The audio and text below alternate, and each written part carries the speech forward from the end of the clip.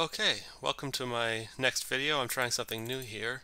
I'm going to work through a solution to the challenge on Cold Wars. These challenges are called Kata, which comes from some Japanese tradition, which I'm sorry to say I don't remember the details of.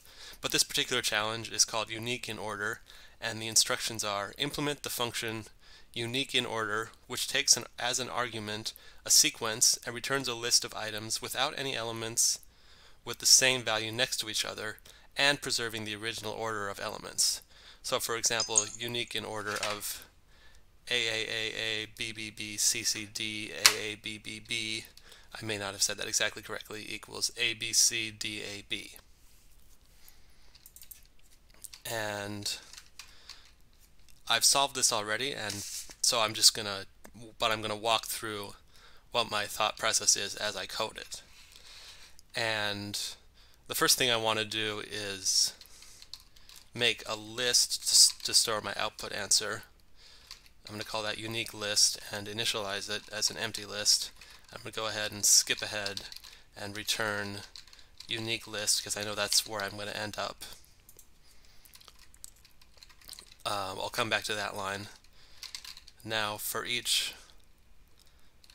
I'll call them characters. For each character in iterable, what I want to do is check that this current character is not equal to the previous character. So if character not equal to previous, and I'll define previous in a moment, if it's not equal to previous, then we'll add to unique list using dot append, unique list dot append character. Now we need to define previous. So for most of the cases, it's going to be within the iteration of the loop that we say previous equal character. So then when we come back around to the next iteration, previous will be there for us. The problem is, as it's currently written, we don't have a value for previous on the first iteration of the loop, so we would have an error. The solution to that is to go up here and say previous equal none, so that on this first case, on this first case, none will in fact not be equal to whatever that first character is, assuming that the input isn't none. That's worth thinking about perhaps.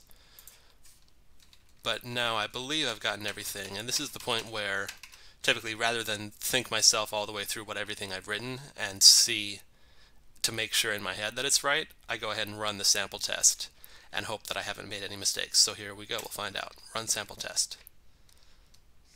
Passed. So there we go. If it looks like I know what I'm doing, that's because I have solved this one before.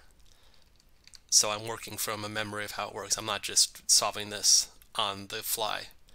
I may in the future do some streaming where I do solve kata on the fly, new ones. But this is what we have here, and that's the video for today, so thank you. One more thing, haven't done the official attempt. Okay. That's officially passed. Okay. End of video.